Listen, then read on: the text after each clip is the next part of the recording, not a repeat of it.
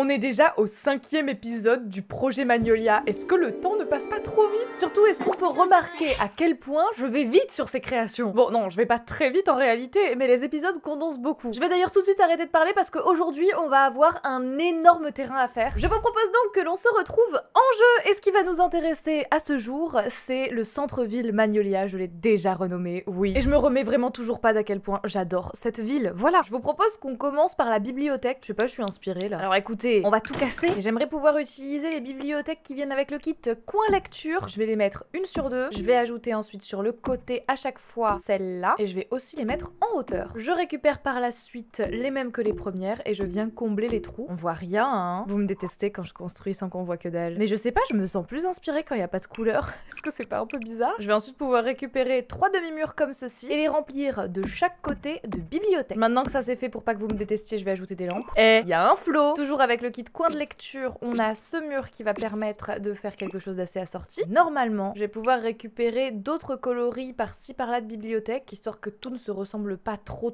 non plus. J'aimerais bien d'ailleurs aussi ajouter une autre bibliothèque quelque part, je sais pas encore où, mais avec des livres un peu plus rosés comme ça, parce que je sais pas, j'ai l'impression que ça va pas forcément avec le reste si je le mets là, ça se démarque trop, donc je le mettrai ailleurs. J'aimerais beaucoup ajouter des panneaux comme ça, et les mettre vraiment sur la tranche du demi-mur, les monter avec CTRL 9, comme si on classait par ordre alphabétique et que l'ordre alphabétique était inscrit sur ces panneaux-ci. Et de ce côté-là, est-ce que ce serait pas intéressant d'ajouter à nouveau, peut-être les plus petits cette fois-ci, des bibliothèques, et peut-être que pour finir la bibliothèque en hauteur, je pourrais ajouter ça qui vient avec Amour Fou. Je l'ajoute en double, comme ça on cache le mur, et au moins je suis pas obligée de récupérer ce coloris-ci là. Si j'avais envie d'avoir de la moquette maintenant, qui vienne faire le tour comme ça ici, est-ce que ça pourrait être joli, avec le sol en bois. Oh, et avec une moquette un petit peu ornée comme ça, c'est beau, hein. Ah, moi j'aime beaucoup. Avec Strangerville, j'ai des petits panneaux qui fonctionnent très bien dans une librairie, même celui qui demande de se taire. Une horloge ici, ce serait parfait. De l'autre côté, un extincteur. Et je visualiserais bien ce motif qui vient avec vie citadine, un peu délabré, pas trop huppé, mais un peu sympa quand même. Ça peut carrément le faire. Je pourrais peut-être ajouter des petites taches sur la moquette. Je veux pas prendre celle qui est vraiment délabrée parce qu'elle est horrible. Ça va peut-être faire un petit peu trop, mais on dit pas non à quelques petites abîmures. À ce niveau-ci maintenant, j'aimerais récupérer une grande table et une un petit peu plus petite sur le côté, avec des petites bibliothèques en haut, des tableaux débloqués à la fac, avec des lumières au-dessus. Oh! J'étais en train de me demander s'il y avait pas moyen de camoufler la couleur de ces cadres parce que ça me plaît vraiment pas. Oh. Non mais c'est parfait. Si j'utilise ce cadre-là, il est trop bien ce cadre, et que je viens le placer par-dessus, eh bien le tableau qu'il y a à l'intérieur du cadre est plus enfoncé que celui qui ressort ici. Ça fonctionne tellement mieux. Côté fauteuil, je visualiserais bien ceci. J'ai une machine d'archivage ici qui pourrait être sympa, avec peut-être cette lampe pour changer un peu. Et finalement, mon idée était bonne, mais je crois que je préfère avec les cadres plus simples, ça va mieux avec ça aussi. Au moins, j'aurais essayé, hein. Je vais pouvoir mettre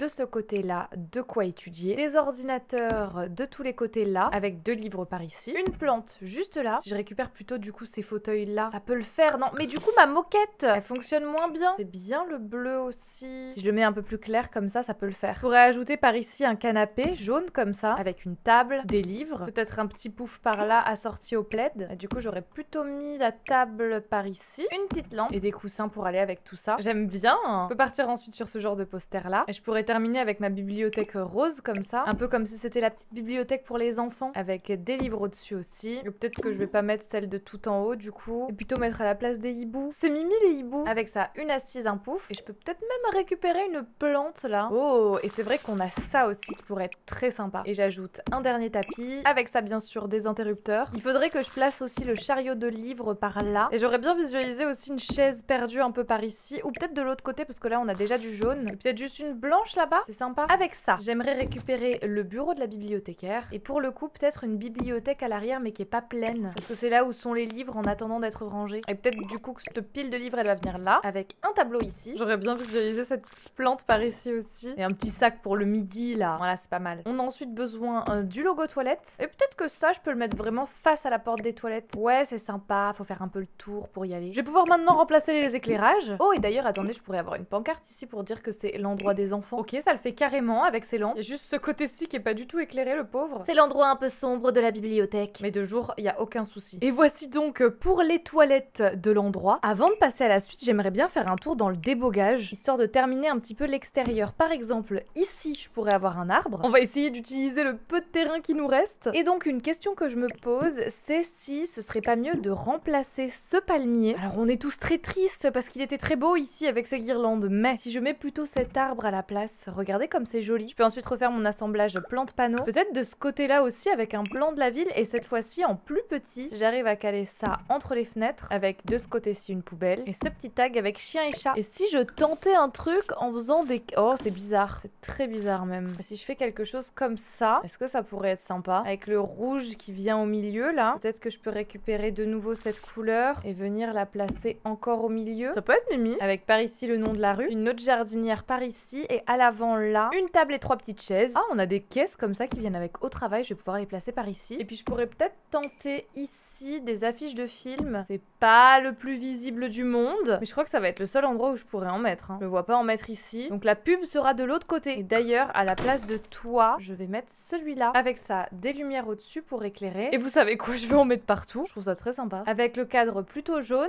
c'est beau. Si j'avais pu plutôt les caler du côté cinéma, je l'aurais fait, mais c'est pas possible. D'ailleurs, ça pourrait être très sympa de venir ajouter par ici cette petite allée. Et avec ce tapis là, on y voit que du feu. Pas mal comme ça. Donc maintenant, l'intérieur de ma partie arcade, cinéma, bowling, bubble tea. Ça en fait des choses. J'ai ajouté des arches et les panneaux issus de secours là déjà. Comme ça, tout est bon. Et pourquoi pas tenter de partir sur du orange, jaune et vert ici. À l'arrière, je peux utiliser ce meuble qui vient avec année lycée aussi. Et je me demande si ce serait pas intéressant de récupérer des meubles comme par exemple celui-ci. Est-ce que ça peut aller à l'intérieur? Ça dépasse pas de l'autre côté, ça m'a l'air pas mal. Il y a juste le orange qui ressort un peu, mais ça c'est pas très grave, on a du orange sur les arches aussi. Et maintenant donc, je récupère des meubles comme celui-là pour venir caler ça des deux côtés et peut-être avec ce genre de meuble là. Ah ouais, du coup si je fais ça, je vais peut-être faire ressortir les meubles comme ça. Voyons voir ce que ça donne côté couleur. Ah, c'est pas mal hein. Il faudra juste que je trouve comment faire pour mettre du orange, peut-être au niveau des tabourets de bar, parce que là du coup j'ajoute un bar. Et en même temps je me dis que si j'utilise ces coloris, on a avec île paradisiaque ce genre de choses qui pourrait trop bien fonctionner. Si on part plutôt sur un assemblage comme ça, je crois que j'ai trouvé la perle rare. Franchement j'aime bien l'assemblage des comptoirs, mais je suis pas fan d'ici. Peut-être simplement que si je fais ça comme ça, avec peut-être en haut juste du jaune comme ça peut le faire hein. Je mets les tabliers avant le reste parce que pourquoi pas. Par ici je vais pouvoir ajouter des petites lumières comme celle-ci, comme ça on est raccord avec l'extérieur. Je vais d'ailleurs aussi les placer de ce côté-là. Oh, et au niveau du sol avec au travail, ça va peut-être être l'occasion d'utiliser le lino. Celui-là, en plus il vient aussi en bleu. Oh, ça fonctionne tellement bien. Je vais aussi le mettre par ici et jusque dans la salle de jeu, pourquoi pas. Côté fauteuil, je peux partir sur deux petits sièges orange ici. Pour la lumière, je pars là-dessus. Oh, et du coup j'ai même les tables qui sont assorties.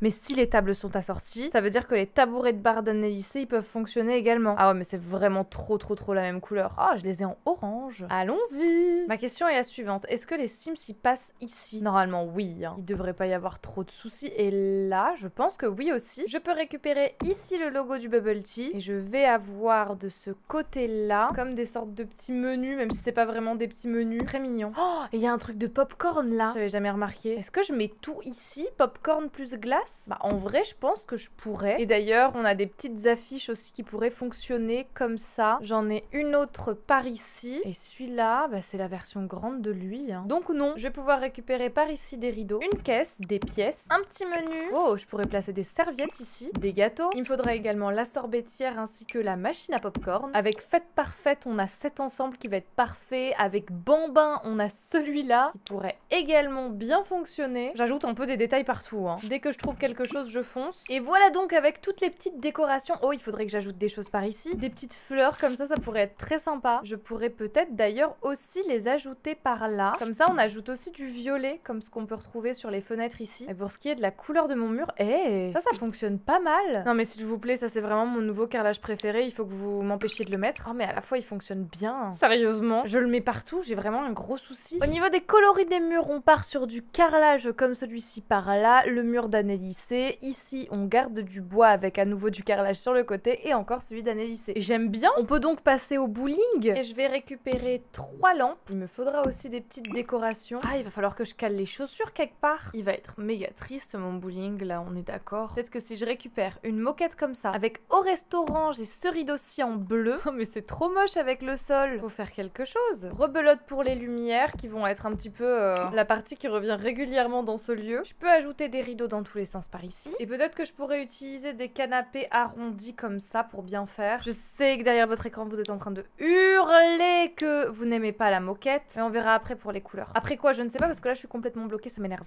C'était qui tout double. Cette pièce, soit elle était très facile à faire, soit c'était un enfer. Ok, je suis en train de tester un truc, c'est peut-être un peu bizarre, mais j'essaye le bleu et jaune. Voilà, c'est un des coloris qui vient avec cet objet. J'ai enlevé le rose. Je voulais absolument m'y tenir, mais c'est ça qui faisait que je galérais un peu. Et je pense qu'il y a moyen qu'on fasse quelque chose sympa comme ça. Et j'y ai passé tellement de temps. Désolée, vous n'avez que le résultat final. Sachez que j'ai fait 492 essais avant d'arriver à celui-ci. Pour le bien de la vidéo, je pense que c'est nécessaire, donc que je ne vous ai pas montré tout ça. Ça fait 2 jours que je me creuse la tête sur comment faire ce bowling. Je n'arrive pas à trouver ce qui va aller sur ce mur. J'avais la place de rien faire vu qu'il y avait 3 pistes, donc j'en ai enlevé une et j'ai décidé de surélever un petit peu. Bref, c'était très chiant à faire, mais je suis très contente que ce soit enfin terminé. Regardez-moi le rendu, comment il est trop beau. J'ai fait des petites toilettes de ce côté-ci avec un placard à balai par là, comme ça on peut faire crac-crac par ici. Non mais sérieux, j'adore le rendu. Ça fait très clean. Et là, le fait d'habiller les murs avec des lumières, j'adore. D'ailleurs, j'en ai profité pour modifier la couleur de tous les éclairages, donc on est sur quelque chose d'un petit peu plus doux. Pareil au niveau de la bibliothèque, merci le palmier de passer devant moi, c'est pas mal comme ça. Et je vous propose donc qu'on enchaîne, et il y a quelqu'un qui est déjà au cinéma là. Ava, elle regarde un truc sur de la cuisine. Est-ce que ça nous étonne? C'est la Sim7 qui prépare la cuisine au lycée. Voilà, si jamais vous vous remettez pas son visage. Bah tenez, vu qu'elle est là, on va enchaîner avec le cinéma. Dans les cinémas, normalement, il y a des murs en moquette, mais là, je vais juste prendre des murs tout noirs comme ça. Je pourrais carrément ensuite partir sur à nouveau ces lampes. C'est mes nouvelles lumières préférées, ok? On veut pas que ce soit trop éclairé, mais pas assez non plus. Je vais pouvoir récupérer ces petites soucoupes, les réduire au plus possible et venir tracer peut-être les allées comme ça entre les sièges. Si je récupère les fauteuils ensuite dans ce coloris-ci, on voit moins que c'est des trucs tout abîmés, quoique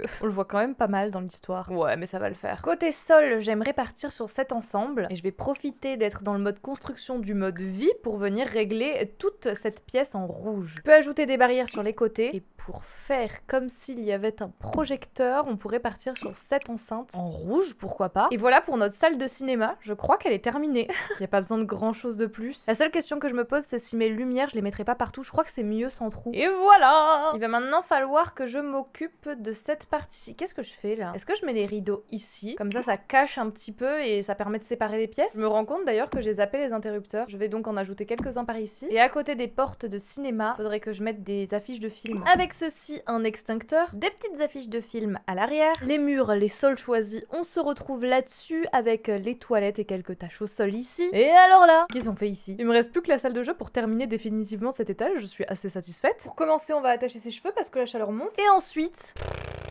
faut être inspiré là. Déjà côté couleur, j'aimerais partir sur du orange et noir. On a des fléchettes par ici, un fauteuil peut-être comme ça par là. Il y a 2 fois le même, mais ça passe parce qu'il est dans des coloris différents, non? Avec une table, par-dessus une lampe. Si je pars sur quelques petits ajouts comme ça, je suis désolée, je fais plein de trucs de mon côté. J'oublie de parler, écoutez. Eh, c'est pas mal ça. Surtout que cet ajout qui vient avec Faites Parfaite, il fait des petits effets lumineux. Et pareil pour les guirlandes que j'ai mises aux fenêtres, là, c'est trop beau. Je peux même ajouter encore plus de couleurs comme ça. Et du coup, ici, je mettrais plutôt du violet au niveau des rideaux. Si je mets plutôt un sol moquette comme ça, que je supprime les éclairages, qu'est-ce qu'on a? C'est terne.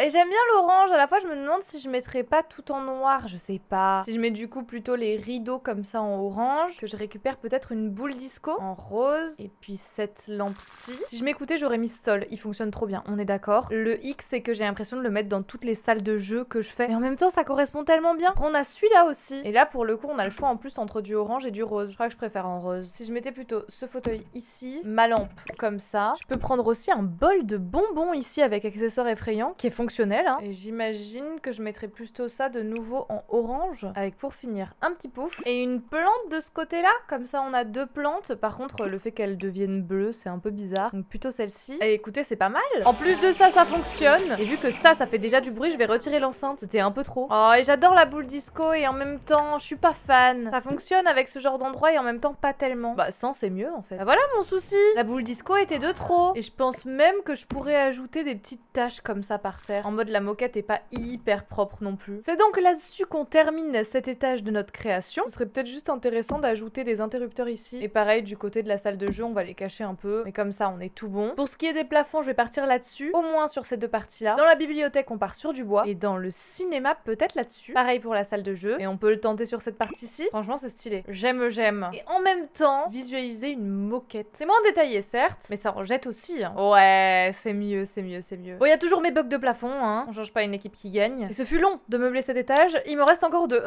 Non, mais ça va le faire. Ça pourrait être sympa de commencer par ce bâtiment. Je pourrais d'ailleurs utiliser le même papier peint que celui qu'on a mis en dessous. Et au niveau de ce tapis, est-ce que ça pourrait fonctionner en le mettant là? Je récupère aussi donc ce sol. Et peut-être qu'en mettant le tapis plus à l'arrière, ça peut me permettre de mieux définir mes espaces. Je vais venir décaler la porte là, recouvrir ce mur de miroir. Pareil de ce côté-là. Avec ça, je vais ajouter un banc, un sac à dos, des chaussures. Un tableau comme ça pourrait être pas mal. Des petits stores. Je vais aussi prendre deux grosses lumières comme celle-ci. Et d'ailleurs, je pourrais changer la couleur des murs. Et ça change tout ça. Même dans la bibliothèque, je pourrais mettre des murs jaunes. Ou même marron. Et on a du bleu. Ou encore du beige. Un monde infini de possibilités s'offre à moi. Allez, pas pour beige. On part là-dessus pour la salle de danse. J'ai fait de la danse pendant très longtemps quand j'étais petite. Et alors, il y avait une écriture kitsch au possible au-dessus des miroirs. Danse ta vie et vis ta danse. Du coup, je vais mettre aussi une écriture très kitsch en haut des miroirs. Avec ça, une horloge. Une horloge est un instrument de mesure du temps qui génère... Alexa, arrête. Elle m'a fait trop peur. Quel enfer. Non, vraiment terrifiante. Je vais pouvoir caler des poids par ici. Et peut-être un autre moyen d'avoir de la musique. Genre ça. Avec chambre d'enfant maintenant, on a des trophées. Je peux les placer ici. Une couverture de magazine, genre c'est la prof de danse là. Je peux ajouter un ruban à pompon. Deux autres rubans par ici. Et de ce côté-là, je vais faire pendre des sacs comme ça. Et je devrais peut-être mettre des accroches qui viennent avec détente au spa. Je vais en placer 3. Celle-là, je vais la mettre à l'intérieur. Je peux ajouter ici une télé. Et je pourrais grave mettre un ventilateur de plafond. Eh mais du coup, je mets pas ces lampes. À la place, je mets celle-ci. Et si je fais ça, je peux ajouter une dernière lampe de ce côté-ci. Ouais. Et ça, de cette couleur-là. Je vais mettre une marque de placement ici pour le prof. Peut-être en plus foncé pour que ça se voit un peu moins. Comme ça, si vous voulez vous faire une vraie partie, vous placez le prof ici. Et vous faites danser tout le monde. Et puis le prof, il regarde. Allez, je vais ajouter un autre pompon là. Cette fois-ci, il sera rouge. Et au-dessus, ici, je peux mettre des petits drapeaux. Je vais mettre un calendrier par là avec un chat. Ça me semble pas mal. Ah non, attendez, j'ai oublié de placer ce que je voulais absolument placer. Une plante. Ben voilà. Allez, peut-être juste pour finir, des chaussures. Là, on est vraiment bien. Sur le côté ici, je pourrais ajouter une écriture comme ça. Avec en plus de ça, une flèche. J'aurais bien mis aussi une boîte aux lettres. Au niveau du magasin également. Et du coup, ça, je le mets au-dessus de la boîte. J'imaginerais bien aussi un banc par ici. Un tableau par là. Ici, je vais pouvoir ajouter un logo de salle de sport. Pour la couleur, je peux partir là-dessus. Mais du coup, mon banc, il est moche. Disons les choses franchement. Du coup, je vais plutôt ajouter des pots de fleurs. À l'extérieur, par ici, une chaise. Avec cela, une plante. Et ensuite, pour ma friperie, je vais venir placer des vêtements à l'extérieur. Voilà donc pour mes présentoirs. Je pourrais carrément mettre une chaise à nouveau ici cette fois-ci. Je pourrais peut-être partir sur encore un autre présentoir à vêtements, comme ça. Avec un petit parasol, encore plus de caisses et une chaise. Et je pourrais tellement plonger la salle de danse dans une ambiance un petit peu plus chaleureuse. Allez, on y va avec le magasin. Côté mur, on part là-dessus. Mais je veux pas que ça fasse trop vieillot, donc je vais mettre ces stores. Pour le sol, je vais partir là-dessus. Et côté tapis, je pourrais partir sur celui-ci. Avec des petites chaussures dans le coin là-bas. Encore des chaussures par ici. Un joli fauteuil par là. Avec une vieille lampe. Et un paravent pour se changer. Peut-être d'ailleurs que le paravent pourrait être un miroir comme ça. De l'autre côté, là, on a le miroir en plein milieu. Ça peut être très joli. Avec ça, de quoi accrocher ici les vêtements. Puis une plante. Et peut-être des petites valises par là. Avec des vêtements pliés au-dessus. Une plante. Oh, et ça, ce serait pas mal là-haut. Avec ça, des cadres. Avec ceci. Et je pourrais peut-être aussi récupérer ce tapis comme ça, là. Avec une petite plante par ici. Et puis de ce côté-ci, je pourrais mettre une petite ampoule. Plutôt mignonne, mon histoire, vous en pensez quoi? Les Sims devraient pouvoir passer pour accéder au placard. C'était trop chargé. Alors j'ai fait 2-3 modifications et j'ai modifié l'éclairage aussi. Je vais ajouter un miroir de ce côté-ci. Et de l'autre côté, là, une certification des vêtements par ici. Et c'est mieux. Il y avait trop d'informations dans tous les sens. Là, c'est un peu plus cohérent. Ça fonctionne avec l'extérieur. Ça change du style de magasin à côté. À la différence qu'ici, il n'y a pas de mannequin. Ok? Et d'ailleurs, peut-être que je pourrais mettre ce coloris-là pour la porte. Ouais, c'est bien. Et avec la musique, c'est incroyable. Ça fonctionne trop bien. Et le placard fonctionne. Ce serait bien que je vienne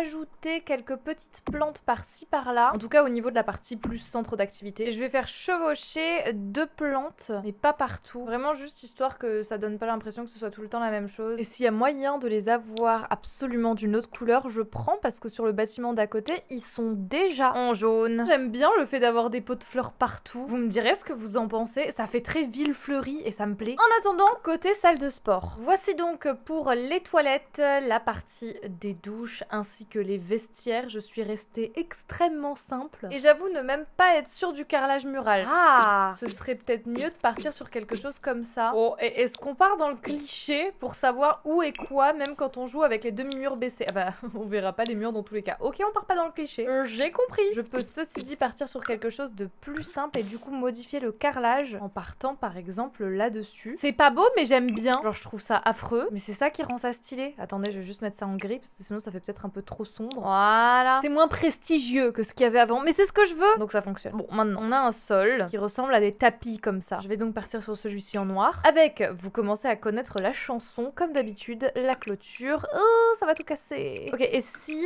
je ne ferme pas la pièce en mettant cette clôture là et que je la déplace ici. Voilà, comme ça casse rien. Je vais pouvoir récupérer un distributeur avec une poubelle. Peut-être que je vais plutôt mettre ça devant là, avec à nouveau des crochets en dessous, un peu pour faire comme des porte-manteaux. Et ici une serviette. Juste histoire de, ça me plairait bien d'ajouter une plante. Ok, ensuite, je vais pouvoir récupérer ces équipements sportifs qui viennent du jeu de base. Ils sont débloquables. Il me faudrait également des miroirs. Je vais en mettre ici. Je pourrais en avoir aussi par là. Par ici, je vais récupérer une petite affiche avec des poids. Je pense que je vais tenter d'ajouter plutôt ce mur-ci. Et j'ai mis des stores partout. Comme ça, on reste dans du blanc, gris, noir. Et à la fois, ça fait peut-être un peu trop terne, mon histoire. Je prends plutôt celui-ci. J'aime bien. Avec ça, un sac de frappe noir. Et si je viens modifier la couleur du mur et que je modifie donc aussi les portes pour apporter un peu de bois comme ça partout, est-ce que ça peut le faire? Si j'ajoute quelques petites touches de rouge / rouge orangé par-ci par-là, c'est sympa. C'est sympa, mais je ne sais pas. Avec quelques petites affiches peut-être. Je veux pas que ce soit une salle trop stylée, trop BG. Je vais mettre une autre horloge ici avec des tapis de yoga. Et une chaise là, ça pourrait être pas mal. Avec une petite gourde. Je vais peut-être plutôt mettre ça ici, mon petit tapis. Et de ce côté-ci, peut-être une autre chaise comme ça. Et là, une fausse fontaine à eau. Avec un calendrier par là. Et je veux des taches ici, voilà. Oh. Attendez voir parce que du coup, maintenant que j'ai mis du rouge, toi tu peux venir ici. Et toi en rouge là. Ça peut être pas mal ça. Et même toi, tu viendras par ici. Et toi par là. Ouais, ce sera mieux au niveau des coloris. En plus là, on récupère du rose sur les deux, du jaune aussi. Nickel. Je peux mettre à nouveau des trophées. J'adore cet objet. Il fonctionne si bien. Et je vais ajouter un ruban au-dessus. Ou peut-être que je devrais plutôt les mettre au niveau de l'entrée là. Et ici, il y aurait des petites consignes si jamais certains veulent faire des exercices dans un certain ordre. Et je crois que c'est là-dessus que je termine la salle de sport. Oh, et je sais pas si je remettrais pas en blanc. Je trouve ça plus joli finalement. Et là, j'imagine trop les Sims venir ici dans ce mode de vue-ci. C'est vraiment très convaincant, je trouve. Pour ce qui est de cette terrasse, on fait simple. Des petites tables, 2 avec parasol, un télescope. Et alors, qu'est-ce que je le repousse cet endroit? J'ai vraiment pas envie, hein. Il m'inspire pas. Déjà, je vais séparer cette zone-ci pour en faire un cinéma. Je vais ensuite pouvoir récupérer... Non, ça casse tout. Ça me saoule quand ça fait ça. J'ai passé tant de temps sur mon extérieur, c'est pas pour qu'il soit cassé par la moindre clôture. Donc, si je viens fermer ça comme ça, que j'ajoute ce portail ici, lampe maison de poupée, coffre à jouer. J'aurais bien ajouté une marelle en plus du truc à billes, mais je pense que je la mettrai plutôt là. Et je crois avoir mis tous les objets que j'ai envie de mettre dans ce petit coin. On se retrouve donc avec une zone comme celle-ci. Ce sol, c'est celui-là, sauf que je l'ai tourné de sens pour que ça fasse un petit motif. J'ai ajouté des petites affiches de cinéma un peu plus pour enfants, je dirais, sur les côtés, avec des petits DVD par là. Et de l'autre côté, j'ai organisé comme ça la partie pour les très jeunes. J'aimerais bien ajouter des petites décos encore. Pourquoi pas aussi ajouter des petites montgolfières par ici. Et bien sûr, mes interrupteurs. Je vais placer des tables d'activité par ici. De ce côté-ci, je peux avoir ma petite partie scientifique avec le tableau des éléments par ici et peut-être des tabliers sur le mur par là. Une tâche par terre ne serait pas de refus. Et on commence à plus avoir beaucoup d'espace dans cette histoire. Peut-être que ce serait mieux de mettre plutôt ça qui vient du jeu de base d'ailleurs ici. Je vais mettre des boîtes et des jouets par terre et des petits confettis, ça pourrait super bien fonctionner au niveau des tables d'activité. Je vais activer le débogage pour pouvoir récupérer des petits dessins. Oh, une petite pièce de puzzle là par terre. Ça aussi. Ah, j'aime trop. Il y a peut-être une pièce qui pourrait être cachée là. Voilà. Mais moi, ce que je cherche, ça va être plutôt ça. Oh, c'est adorable. Et pour ce qui est des rideaux, je sais pas encore trop comment je vais m'organiser. Peut-être qu'avec une barre comme ça pourrait le faire. Et du coup, je vais aussi la mettre là. Comme ça, on est dans une continuité sympa. J'ai encore aucune idée de ce que je vais faire au niveau des murs. Par contre, ça, je pense que je vais pas le placer. Je vais mettre plutôt ça. Et par-dessus, des petites serviettes. On sait jamais ce qui pourrait se passer. Au-dessus, ce petit tableau d'éducation. De ce côté-là, on a la partie pour faire ses devoirs. J'ai plus qu'à mettre des murs. Oh, et c'est la partie redoutable, celle-là. Redoutable et en même temps, on pourrait carrément utiliser ce genre de panneaux muraux et après récupérer un papier peint ou une couleur. Et comme à chaque fois que je passe 100 ans à chercher des murs, eh bien, j'en ai un qui me sauve, c'est celui-là. Il fonctionne tellement bien systématiquement, là. La seule question que je me pose, du coup, c'est est-ce que je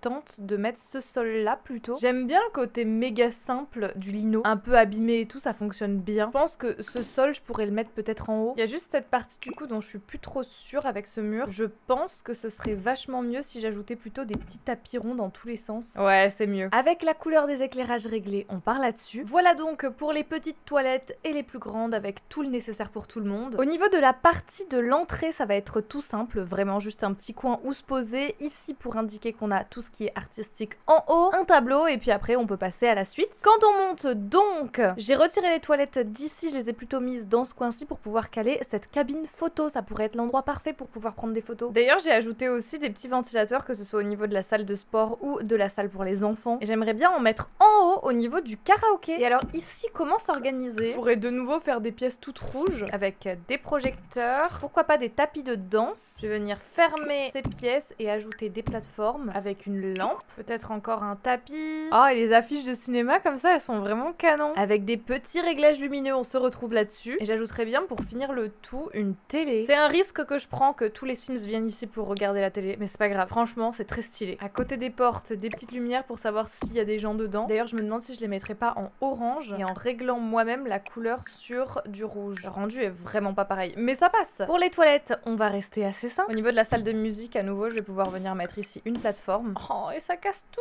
Je peux pas mettre de plateforme. Non mais sérieux, c'est une blague. Bon ben, pas de plateforme du coup. Je vais simplement mettre de la moquette partout. Ça me plairait bien de récupérer un placard à balai par là, avec quelques petites décos par là. Je trouve qu'on dirait un peu des ondes musicales, ça, donc ça fonctionne bien à cet endroit-ci. Avec un trophée au milieu. Je vais en profiter pour ajouter quelques petites tables par-ci par-là. Je peux ensuite placer des distributeurs, une poubelle. Et côté fauteuil, pourrait être très sympa en rouge, histoire de rappeler les murs. Ouais, ça fait peut-être un peu trop. Si je pars sur les chaises bleues et la table en bois, c'est pas mal. Et vu que je sais très bien que les ordinateurs de la bibliothèque seront tous utilisés très rapidement, je vais en ajouter un ici et un autre là, avec des petits bouquins par ici. Et du coup, je peux récupérer cette affiche par là, un ventilateur par là, puis une horloge par ici, avec un tableau en liège comme ça encore. Je dis encore parce qu'il y en a un autre là, mais c'est pas le même. Et j'aime trop ce genre d'endroit là. Là où clairement vos Sims ils peuvent venir travailler et être un peu tranquille. Et j'aimerais bien récupérer ce tableau par ici. Est-ce que ça le fait? Ça fait longtemps que j'ai pas utilisé. C'est mimi, franchement. Je réalise d'ailleurs que, bon, on n'a pas la place pour un studio photo, mais ça aurait été sympa. Et en même temps, on a la cabine. Bon, c'est pas la même chose. Si vous voulez faire des photos, faudra aller ailleurs. Si j'ajoute un autre placard ici, avec cette disposition de meubles, on est pas mal. Ça fait un petit côté un peu conservatoire. J'ai remplacé le piano parce que ça prenait trop de place, c'était trop chiant.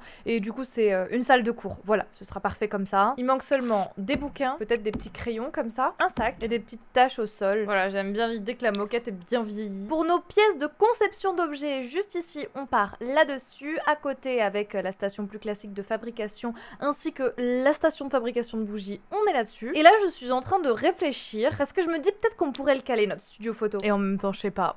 L'hésitation est à son paroxysme. Et là, je vous avoue que je suis en blocage complet sur la salle d'art. Je sais pas comment organiser quoi. Je pourrais peut-être avoir un squelette par ici pour les mouvements. Ça, ce serait pas fonctionnel, mais une table. Si on part genre là-dessus, avec un morceau d'argile par là. Ah, c'est bien ça. Et cet hippopotame comme s'il avait été fait en argile. Ou bien je mets un bol de fruits avec 2 morceaux d'argile comme ça par là. Un évier pour laver le bazar. Miroir, serviette, poubelle. Et un panneau comme ça. Ça va être sympa ça, non? Peut-être un peu plus petit ici. Et donc, toi, il va falloir que je te mette un petit peu plus clair, comme ça. J'aimerais d'ailleurs aussi récupérer de la musique. Et je vais placer quelques chevalets, peut-être 3, avec des toiles comme celle-ci par ici, en mode réserve un petit peu. Et de ce côté-là, oh, c'est vrai qu'on a ça aussi qui est trop beau. Je vais plutôt partir là-dessus du coup. Et j'aimerais beaucoup mettre ça aussi, avec ce color ici éventuellement. Ça pourrait être également très sympa par là. Et je vais pouvoir récupérer des esquisses comme ça par ici. Avec Annelissé maintenant, je peux récupérer ça. Ah, c'est coloré malheureusement, on passera. J'aimerais bien ajouter par ici une autre chaise. Je vais mettre une petite tache d'eau par là. Et je pourrais aussi utiliser le tapis de vie citadine. Et c'est vrai qu'on a aussi des pinceaux comme ça. Je vais le mettre là. Si je décale un petit peu cette partie-ci, je pourrais éventuellement récupérer ce meuble-là. Ouais, mais il serait mieux en même temps ici plutôt, non? Je vais donc plutôt mettre celui-là là. Et une plante comme ça ne serait pas de refus.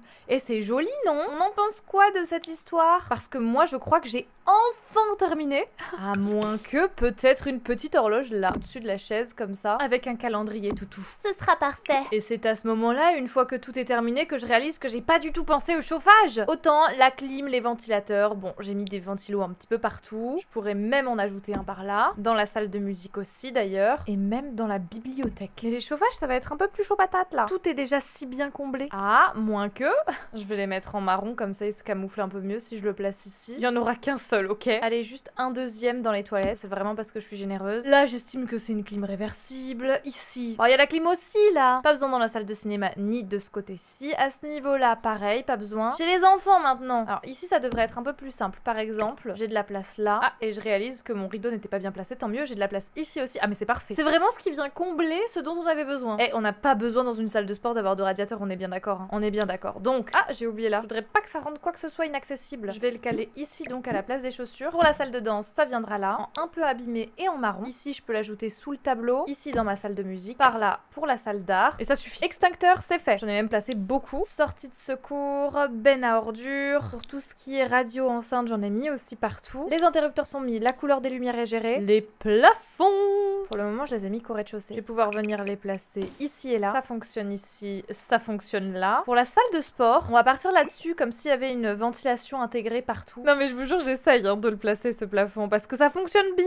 Mais en même temps, ça fonctionne pas du tout, on est d'accord. Bon, on dirait un plafond texturé comme ça avec de la moquette, j'adore. Chez les enfants, je pars sur ce plafond à carreaux. Et franchement, le dernier étage du blanc, c'est très bien. Hein. Peut-être sauf dans les pièces noires. Ici, je vais pouvoir avoir ça de nouveau. Et pour mes salles de karaoké, une petite moquette rouge. C'est rigolo. Ok, les plafonds, c'est fait. Les insectes. Est-ce que j'en ai mis des insectes? Je crois pas. Ok, là, c'est tout bon. Mes gouttières, elles sont mises. Je pourrais avoir un tuyau d'arrosage ici pour nettoyer autour de la poubelle. Et pour les traits de mon centre-ville, brise vivifiante, studio d'artiste et internet rapide. Ça m'a l'air pas mal ça. Et puis écoutez, c'est là-dessus qu'on a terminé ce terrain communautaire. Je n'en voyais pas le bout. Voilà, je vais rien vous cacher. On pète tous les records avec cette vidéo. Nous en sommes à 13h25 d'ameublement. Ce punaise de bowling, il m'a pris tellement de temps. Mais je suis tellement satisfaite du rendu. Non, franchement, c'est bien parce qu'on a plein d'ambiances très différentes sur un même terrain. Vous l'auriez cru quand on a vu la taille du terrain et tout ce que je voulais y mettre, qu'on allait réussir à le faire rentrer là-dedans. Je savais pas ce que je pensais. Voilà. Je disais donc, je savais pas ce que je pensais des bacs à plantes. Je me suis dit peut-être que ça va être trop, mais au final, j'aime beaucoup. Justement, ce côté trop, bah ça fait pas trop, ça fait juste beau. Vous voyez ce que je veux dire? Dans des villes comme ça, parfois, il y a des surplus de plantes sur des bâtiments et au final, c'est plus joli que ça fait trop. On verra ce qu'on fait de ce côté-là. D'ailleurs, la prochaine fois, on se retrouve pour ce terrain. Alors, avant que vous pensiez que le prochain épisode est le dernier, je vais diviser ce terrain en différents terrains. Parce que là, on avait des terrains un peu plus petits et ici, j'ai passé 13 heures. Vous vous doutez bien qu'on refait pas la même pour celui-ci. Je sais pas encore ce que je fais. Est-ce que je fais les deux maisons ensemble et après un appartement égale une vidéo? Ou est-ce que je décide de faire tout le terrain et toutes les maisons et appartements vides et après ça, un appartement par foyer? Je ne sais pas. Voilà, ce sera un peu la surprise de ce que j'ai envie de faire au prochain épisode. Si ça peut vous hyper un petit peu, on est autant dans l'incertitude, vous et moi. Non, par contre, je trouve ça vraiment trop beau. Elle me prend du temps, cette ville, et cette série même, parce que le tournage et montage, bah, ça prend beaucoup de temps. Mais franchement, le résultat est là. Hein. Trop hâte de finaliser ce terrain, parce que là, il paraît très peu détaillé par rapport aux autres. Et pourtant, il y a beaucoup de détails, hein. Mais c'est pas assez. Comme d'habitude, j'attends vos retours dans les commentaires avec impatience. C'est beau! Ça, c'est mon commentaire à moi que je m'auto-laisse. N'hésitez pas à laisser un j'aime si cette vidéo et la construction vous ont plu. N'hésitez pas non plus à vous abonner si vous voulez voir plus de vidéos construction. Et nous, on se retrouve très vite pour de nouvelles vidéos. Bye!